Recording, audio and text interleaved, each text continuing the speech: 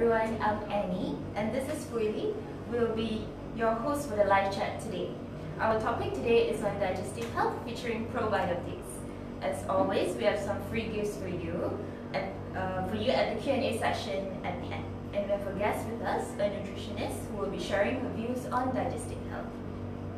Fuili, you have to agree that Malaysia is known as food heaven, and we eat so many meals a day as there are so many delicious food like nasi lemak, CKT, laksa, etc. without really thinking too much about what is happening to our food after we have eaten it.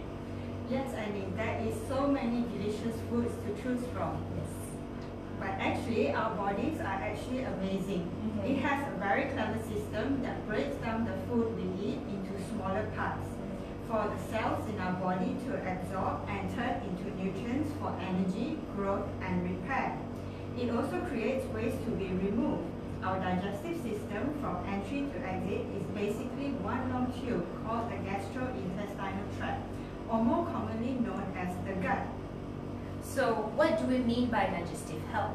Having good digestive health basically means that food is being properly broken down and absorbed. Malaysia has been reporting an alarming increase of health complications stemming from poor eating habits such as binge eating, consuming oily and fatty foods, eating late at night, which has become a great cause for concern that can contribute to poor digestive health. Yes, with Chinese New Year coming up, there will be a lot of eating, especially foods high in sugar, fat, and salt.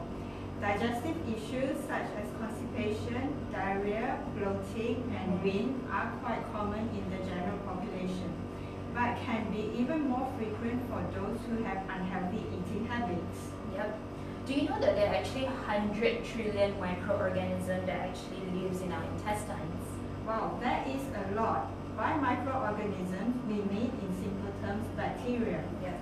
A balanced ratio of good and bad bacteria present in the GI tract is important for good digestive health. When there is an imbalance of good bacteria and bad bacteria, this can affect its health. The ideal balance ratio of 85% good bacteria to 15% bad bacteria in your stomach is needed to keep the imbalance of microflora away. Yep. So it is actually really important to keep or maintain a balanced ratio of the good bacteria and the bad bacteria. So as the imbalance of this bacteria can lead to a lot of problems. So an unhealthy digestive tract due to an imbalance of microflora, bacteria in the gastrointestinal tract or digestive tract leads to a host of problems. So these include gastrointestinal issues like we mentioned earlier, diarrhea, constipation, bloating, flatulence, IBS, which stands for irritable bowel syndrome, which has all the symptoms mentioned earlier. So if unhealthy, our digestive system functions similarly to being caught in a traffic, meaning stuck. So hi, if you have just tuned in, I'm Annie and this is Fuili. We're talking about digestive health featuring probiotics today. Stay tuned till the end for some free gift if you can answer a simple question at the end. Right, Annie, you just mentioned that our digestive tract can become stuck by traffic jam. So how do we balance the microflora in our digestive system to keep it moving like smooth traffic? Okay, to answer your question fully on how do we balance the microflora in our digestive system to keep it moving like smooth traffic, like Fuili mentioned earlier, so we actually have to boost the number of good bacteria in our bodies with probiotics, or we call it the healthy bacteria. So that's the way to go to ensure a smooth journey ahead. So now let's welcome the nutritionist from BioLife to share with us more about probiotics. Hi Annie, hi everyone. So thank you Guardian for inviting me for this sharing. Carrie, so please tell us more about probiotics. Okay, sure. Probiotic is just functioning like a superhero, which is actually safeguard the condition of our gut. It's just like how you want the road to be as you drive every day. Yeah. So a good bacteria is just like a law-abiding driver, which actually ease the transport. It make your gut work smoothly, as it will be protecting the gut.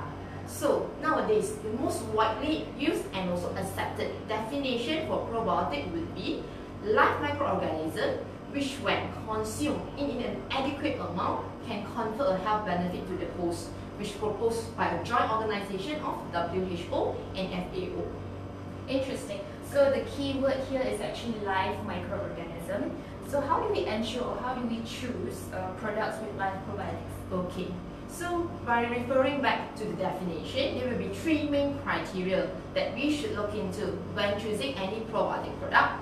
First, the live microorganism with a correct storage method. Second, consuming back an adequate amount with the correct CFU. Third, health benefit which are clinically proven as well as also strain specific.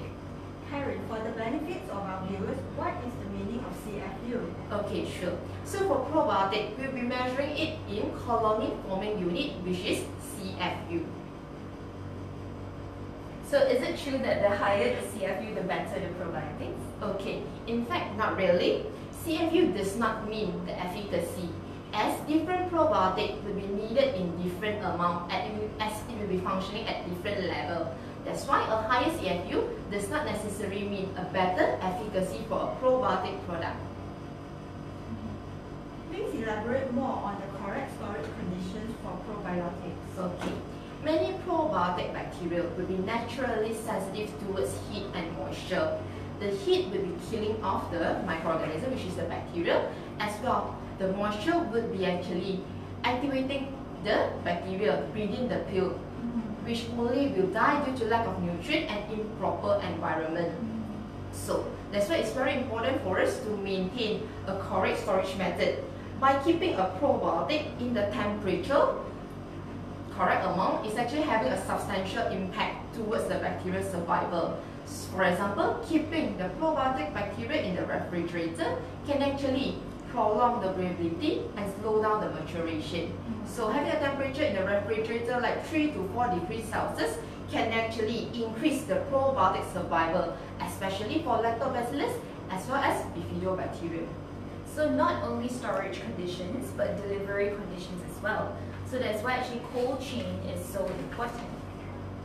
So, hi, if you have just tuned in, I'm Annie and this is Fui Lee. We are talking about digestive health featuring probiotics today. And we have a special guest, Carrie, who is a nutritionist. Stay tuned to the end for some free gifts if you can answer a simple question at the end. Right, so far in the show, we have established that probiotics need to be live microorganisms, storage conditions are important, and that a higher CFU does not necessarily mean a better probiotic. So the next question we have is, are all probiotic species and strains the same? Okay, so more bacterial species in a product does not necessarily mean that it will be more effective.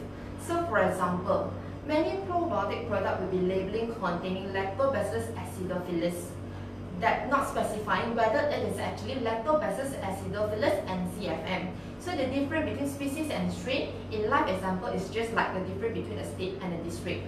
So with having a specific, strain specific, it will be having different characteristics. That's why it's very important for us to know until the strain level, so that we will be only knowing whether it will be conferring the health benefit that we hope to gain. So how can we choose a suitable probiotic product specific for our digestive health? Okay, so very important for you to choose a probiotic with the strain bacteria that in a correct amount that targeted to support your digestive health. For example, you could choose to consume BioLife at Once Multi-Blend. BioLife at Once Multi-Blend consists of 5 billion CFU per capsule. It contains the Lactobacillus acidophilus and CFM, which is a most studied research bacterial strain, suitable for vegetarian, survive through the journey of the gastrointestinal tract, and last but not least, safe for long-term consumption, as this product has been in the market for more than 10 years. So far, no side effect reported. That's good, yeah. So Karis, tell us more about the benefits of probiotics to our health. Okay, sure. Besides taking care of our immune system, it also taking care of our gut system by improving back the nutrient absorption, and as well relieve the digestive problem like bloating, constipation, diarrhea, and abdominal pain.